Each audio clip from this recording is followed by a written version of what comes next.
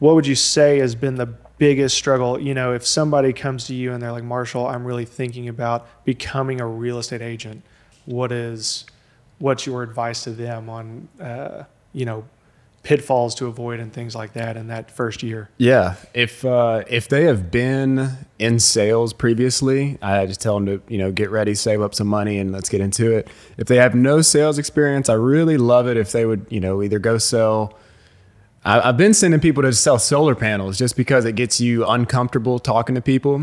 If you're getting into it with no sales experience, it's tough just because it's an uncomfortable job. And if you are okay with being uncomfortable, it makes it that much easier. But yeah, I tell people, you know, you need to either have a part-time job, you need to either eliminate all of your bills or have 6 months savings if you're going to get into it. Yeah. I think some people don't understand the time involved in getting a deal done. Yeah. They're like, I'm going to get into real estate. And it's like, okay, well, it's like, you've got to go get your license. That's going to take you some time. It's like 60 hours of mandatory class time and whatever. Then on top of that, even if you have, you know, your parents want you to list their house for sale or whatever, like you have clients ready to go, it's still going to take time. Like you still gotta do all the work. Like the time it takes for you to get to a payday can be a long time. Oh yeah. I mean, from the time that I quit my job in December on kind of a whim, I was halfway through real estate school at the time, and I didn't see my first check until March. Sorry, that was from when to when? December 2021 to March 2022. Right.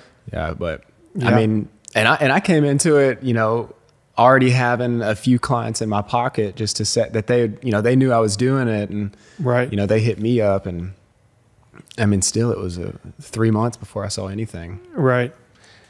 The other thing that I think people don't understand when they look to become a real estate agent is it's a service industry job, and there's a lot of working hours that aren't typical work hours. Yeah. You know, like you have clients that can only go view houses when they're not working, and that's nights and weekends and stuff like that. Yeah.